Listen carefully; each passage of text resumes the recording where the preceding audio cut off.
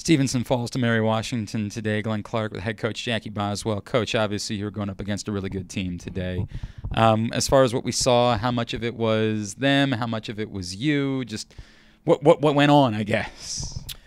Well, I thought we came out and we played really scared. We put these teams on the schedule to challenge us. I don't think we were physical with them. I think we let them just come in here and do whatever they wanted. And that was a little bit disappointing, I thought. I thought we could have been a little bit tougher than that.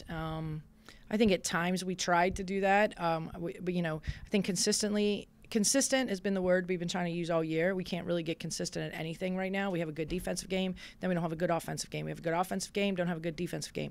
Come out here, want to be challenged, want to compete and be physical, can't do that. So it's just lack of consistency. And we talk about how young they are, but they come in here every day. We're at 57, 59 practices or whatever. Got to get a little tougher. And, so we'll see where we bounce back on the conference, because that's the most important thing right now. And obviously a quick turnaround for that. Coach, you bring that up. What you're getting from this team in practice, do you feel like they are growing? Even if the results aren't there, do you feel like this team is growing and improving from day to day?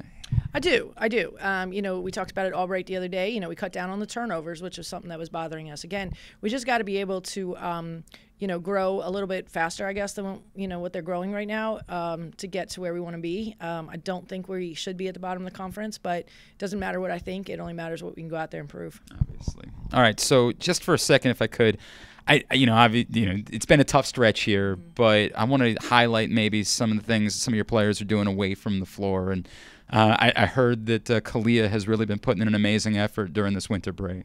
Yeah, she does community service for people that need it, and she's just a really good person all the way around. So every day, 9 to 12, while people are sleeping in on their winter breaks, she's out there doing community service. So shout out to Kalia for that. That is really remarkable. It's very cool. All right, Coach.